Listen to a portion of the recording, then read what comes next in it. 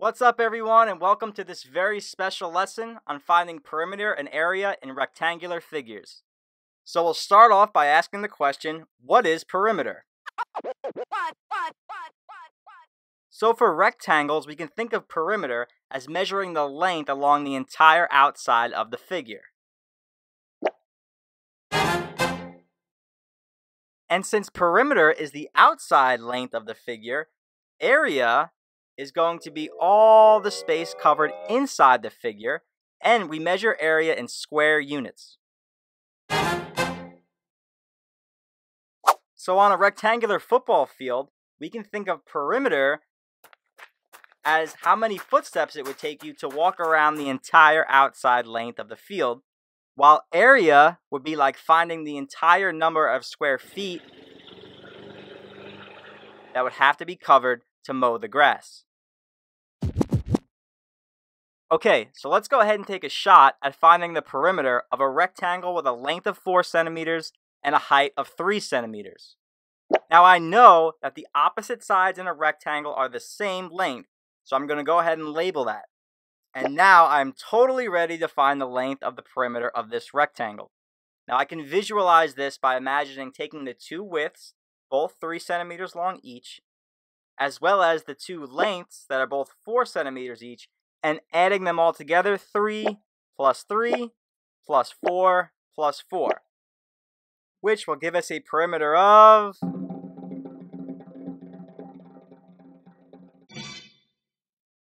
14 centimeters, the sum of all of the sides of the rectangle.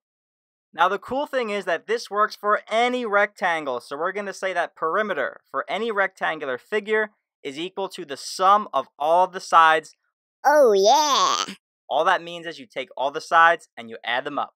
But what if I wanted to find the area of this figure? Now the width of this rectangle is 3 centimeters, so let's visualize cutting this into 3 equal parts horizontally, 1 centimeter in width each. Then the length is 4 centimeters long, so we can imagine cutting this vertically into 4 different sections that are also 1 centimeter each. And this creates those square units that we were talking about, and now we can just count them up to find the area. In this case, this rectangle has 12 square centimeter area. Now, did you notice that the length of 4 centimeters and the width of 3 centimeters, when multiplied together, 4 times 3 is equal to 12, which was our area. And this is cool because this rule is going to apply to finding the area of any rectangular figure, and we can say that the area is going to equal the length times the width. Ooh. Okay, so now that we know this stuff, let's go ahead and apply it to some real life situations. So for our first example, we want to know how many feet of fencing would a farmer need if she wanted to enclose a rectangular garden that is 12 feet long and 8 feet wide.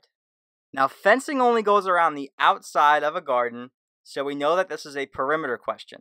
So first, I use the given information and I label my diagram. The length is 12 feet, the width is 8 feet, and because it's a rectangle, the opposite sides are the same, so I label those two. And now I want to find the sum of those sides, so I'm going to add 12 plus 8 plus 8. Again, it's the sum of the sides. And now I want to add those 4 numbers up. That'll get me my perimeter, which is 40 feet of fencing that the farmer would need to build a fence around her garden. So for our next scenario, we're going to join a street artist named Craig, who's painting a mural on the side of a building that's 15 feet long and 10 feet wide. And what we want to find is exactly how many square feet he's going to have to paint in order to complete the mural. Now the key info here is that the length is 15 feet and that the width is 10 feet, and that we want to find the number of square feet he's going to need to complete the mural. This should let us know that this is an area question, so we have to use the area formula because we want to find the inside of the rectangle and not the outside.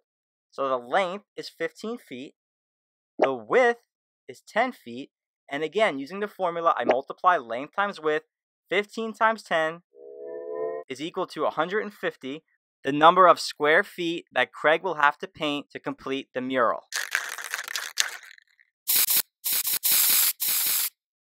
Cool. Now we're ready for a more advanced example. In this scenario, Maria has constructed a rectangular fence with a perimeter of 200 feet around her backyard swimming pool. And we are given the width of the rectangular enclosure at 60 feet, so I can draw a diagram and label the width on each side of the rectangle at 60. And what I want to find is how many feet is the length of the rectangle. Now, since I don't know that number, I'm just going to label it with a question mark. Now, that question mark represents the number that's going to be our answer, and we're going to use our knowledge of perimeter to find out what that number is. Now, since we already know what P is, we know the perimeter is 200 feet. The question told us that. And we also know that perimeter equals the sum of the sides. That means that if I take those two widths of 60 and add them up, along with whatever those two lengths are, those two question marks, that sum is going to give me the perimeter of 200. Now, if I add 60 and 60 together, that sum is equal to 120. And what's left over is what I need to add to it to get to 200. 120 plus 80 would equal 200. So those two question marks together has to equal 80, since 120 plus 80 equals 200. But that represents two sides of the rectangle. So I have to divide that 80 by 2, and we see that each length is going to be 40, since 120 plus 40 equals 200, which is the perimeter of the fencing that goes around her swimming pool. So now we can finally answer the question and say that the length of the enclosure is 40 feet long.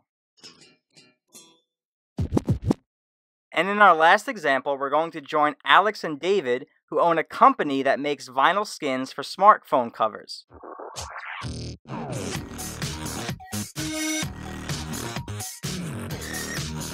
Now we know that each rectangular skin has a length of 6 inches and an area of 18 square inches. So this is an area question. We're going to use that length times width formula. And what we want to find out is the width of each case. That's what we don't know, but we're going to use our knowledge of area to find.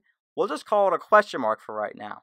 Now the area, which we know is 18, equals length times width. The length is 6 times the width. Again, that's what I don't know, so let's just call it question mark. Now if I look at this closely, 6 multiplied by some unknown number has to equal 18. Does anybody know what that number is? Now if you guess 3, you are correct, since the area 18 is equal to the product of 6 and 3. So we can say that the width of each case is 3 inches, and we can visualize why each case has an area of 18 square inches. So again, we answered the question that the width is just 3 inches, and we are done. Thank you so much, guys, for checking us out. Please subscribe to our YouTube channel for more free animated math lessons updated every week.